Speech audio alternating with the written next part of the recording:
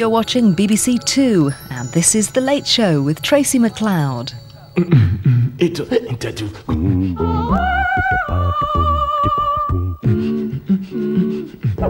Tonight on The Late Show, Britain's biggest book prize. Will the NCR Book Award go to the historian, the scientist or the football fan?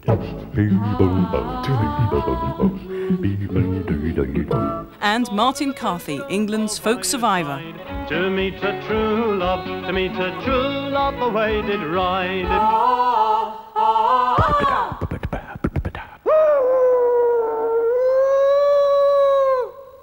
Good evening. Announced on Thursday. Martin Carthy is one of the giants of the English folk scene, closely identified with the revival of interest in the music in the 1960s and all the subsequent advances and setbacks it's experienced since. A gifted guitarist and singer, he enjoyed a long and successful partnership with fiddler Dave Swarbrick and has briefly been a member of electric bands Steel Eye Span and the Albion Band. But he never strayed too far from his roots, and long after most of his peers have become singer-songwriters, Martin Carthy has remained committed to traditional song and the folk club circuit. The Late Show's Mark Cooper traces the career of a folk survivor.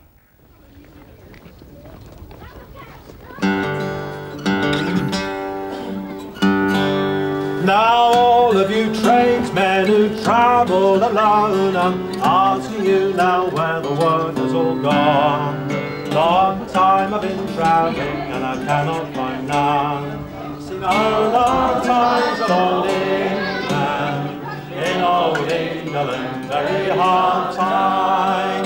You go to the shop and you ask for a job, they answer you back with a shake and a nod. Ain't that enough to make someone turn out and rob? Sing oh, long times of old England, in old England, very hard times. And now to conclude and to finish my song is hoping these hard times will not be here long, and soon I'll have occasion to alter my song. Sing oh, the good times of old England, in old England, very good times. I'm singing parts of English history as seen by people, as experienced by people, by ordinary people. Yes, it's the other history, isn't it? It's the history of England as experienced through tradition rather than through the heritage industry.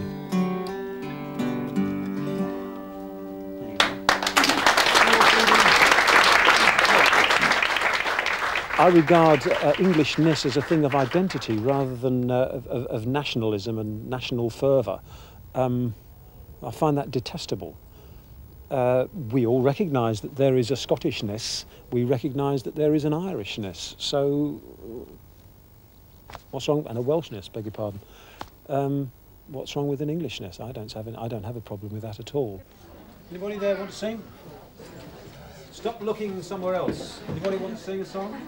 The folk scene's got a lot of faults, but for someone like me, doing the kind of music that I do, it's about as close to the grassroots as you can possibly get. What's interested me over the years is a revival of interest in something right down at floor level. There were blackbirds and thrushes that sang on every green spray, and the larks they sang melodious at the dawning of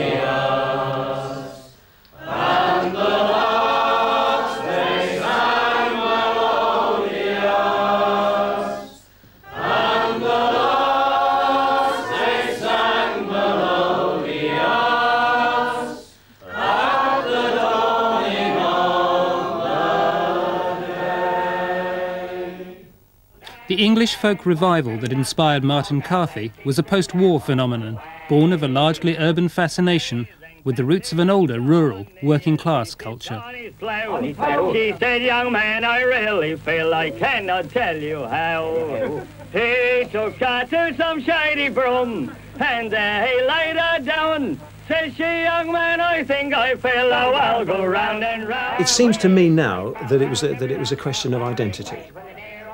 In the 50s, what we had coming out of our radios and television was stuff that looked towards, didn't even get as far as America, it was the middle of the Atlantic Ocean, wasn't it? Great Respect and all that, but Dickie Valentine and Lita Rosa and Dennis Lotis and all that, that was popular music at the time, and it was pretty dreary stuff. Although the English folk revival was orchestrated by middle-aged generals like Ewan MacColl and Bert Lloyd, it was young singers like the Watersons, Peter Bellamy and Martin Carthy, who drew a growing audience of their peers into the burgeoning folk clubs.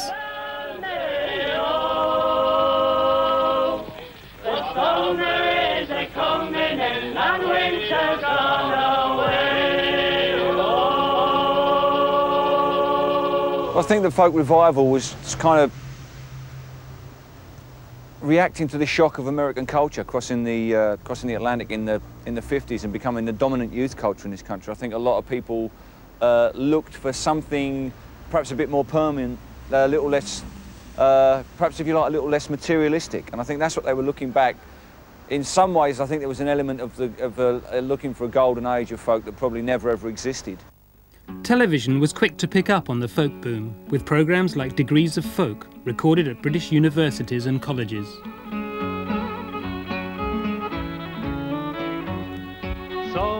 Solveig, all on a day, she dressed herself in man's array, with a sword and a pistol all by her side, to meet her true love, away did ride. As she was riding over the plain, she met her true love and bid him stand. Your gold and the silver, kind sir, she said, or else this moment, your life I'll have. And when she'd robbed him all... Martin was seen as standing out from very early on.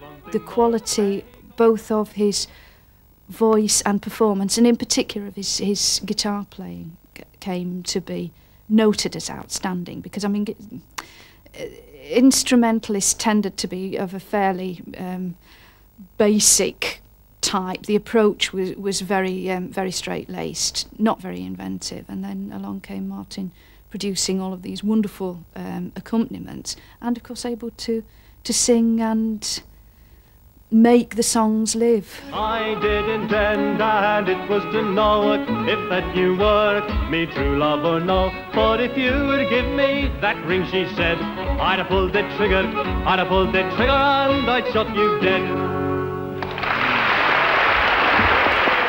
He could quite easily, at certain stages of his career, have gone on to the rock circuit, maybe starting out doing supports to big rock bands and being promoted as a star. But that would actually have destroyed the whole essence of what he plays.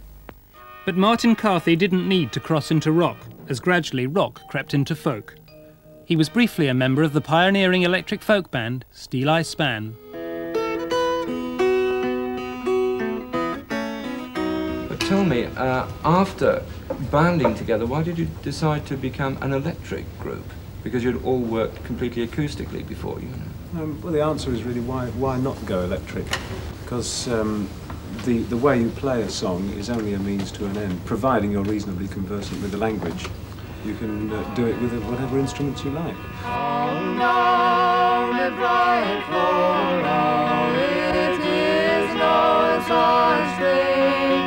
It's a bright sun that's shining, and the dark is over the wind.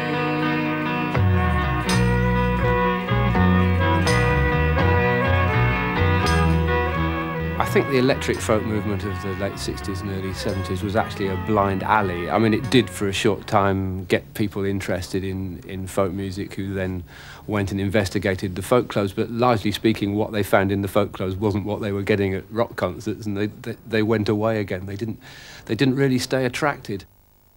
Carthy stayed less than a year with Steeleye Span before resuming his solo career. He now feels that much of his 70s work was over-stylised and created within a folk scene that seemed to have lost much of its sense of direction and purpose. I'd trapped myself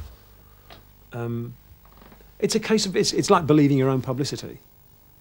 You know, and when we cut ourselves off from the outside world and we decided to develop all on our own because everybody just thought we were such a huge joke, unless we were being rock and rollers, you know, we would be taken seriously by the music press if we strapped on electric guitars and strutted, which is fun. I'm not knocking it. It's great fun, but it takes your eye off the prize, inevitably. I think actually inevitably. From Farnham in Surrey.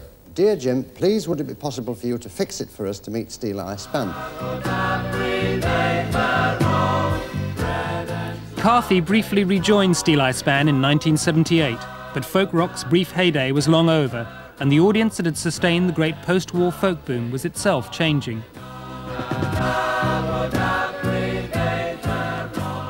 To begin with, they were students, and then they became teachers.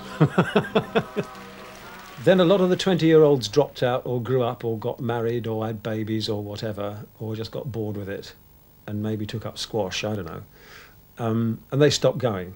And the audience, we all started to age together. And in '76, when the punks came along, the barricades were thrown up and nobody was allowed through the door. Billy Bragg, the Oyster Band, and later the Levellers injected new energy into the post-punk folk scene. I was 21 years when I wrote this song. I'm 22 now, but I won't be for long. People ask me, when will you grow up to be a man? But all the girls I loved at school are already pushing prams. I loved you then as I love you still. Though I put you on a pedestal, they put you on the pill. I don't feel bad about letting you go. I just feel sad about letting you know. I don't want to change the world. I'm not looking for New England, I'm just looking for another girl. Despite this brief confrontational period, the heart of contemporary folk is probably to be found at the growing number of summer festivals, like this one at Sidmouth, which have replaced the clubs as the focus of the scene. Martin Carthy remains one of the stars of the folk festival circuit, seen here performing with his wife and daughter. Did you bring gold? And did you bring silver to set me free? For to save my body from the gold jail wall and my neck from the high gallows tree. I brought gold. And I brought silver to set you free. For I've not come for to see you hanging on the high gallows tree. Oh, the prickle on me bush, it pricked, oh, it pricked my heart full sore. And now that I'm out of the prickle on me bush, I'll never get in there anymore.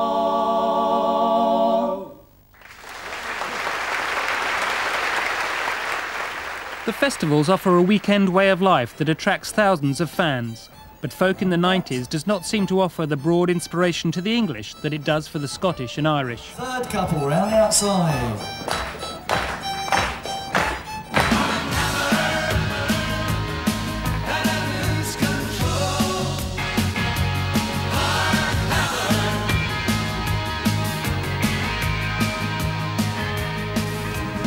Bands like Runrig and U2 have drawn on their folk traditions to inspire mass audiences, but English folk seems unable to engage so directly with the wider world. I think that has been a problem all along, that we were working with myth, that the folk never existed, that the dream landscape that was set up, this golden, drifting golden afternoons, the first day of spring on a May morning, is a wonderful idea, but it's unreal. So much of the folk tradition that has survived has been Laura Ashleyised and been tidied up and been made acceptable to the establishment by the establishment. It's been made to look twee. No wonder people get embarrassed when they see Morris dancers. No wonder people get embarrassed when they think of traditional song. It's because they've been separated from that tradition. And it is people like the Morris dancers and people like Martin Carthy who are trying to get back that joy and irreverence. And I have to say, that ribaldry that supposedly Englishness is not a part of. Martin is one of those people who knows the strength of what he does and is partly driven by that. You watch Martin perform and there's always a gleam in his eye and a determination that comes out that goes through everything he plays. I really admire him for it. 30 years doing the folk club circuit is an extraordinary thing to do.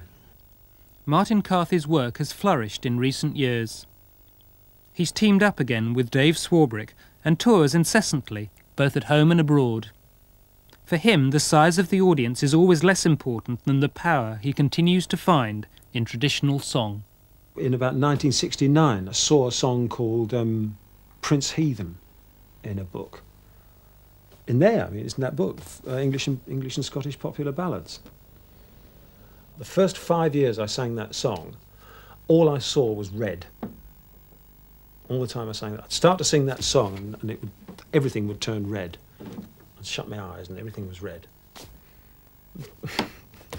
And somebody actually said to me one day, a woman came up to me and she said, "God, that's an amazing song, isn't it?" And I said, "Well, yeah, I think it is actually." And she said, "Yeah, it's like being inside your own bloodstream." Oh, I'll lend you an old horse blanket for to wrap him head and feet. Then she took it in her hand, so bitter she did weep. Oh, lady, do you weep for me? Lady, tell me true. Ah, never yet, you heathen dog, and never now for you. Could you not give any better thing than a horse blanket or a sheet to wrap and swaddle your own young son that lies in my arms asleep? It's a song about rape and control. That sort of surprise, that sort of twist of the knife is the sort of thing that you find in the best traditional song. And it can do it in 5 minutes. It can do it in 5 minutes. A film would take its time and do the story really well in an hour and a half or 2 hours, and that's great. And a book will do it in a book that thick. And a song can do it in 5 minutes. You can sit in front of an audience and they will rip themselves, because I mean, they are part of it. They're actually part of the narrative and they rip themselves apart in 5 minutes flat. Come on. Don't tell me that's not exciting. I mean, that's something to live for as far as I'm concerned.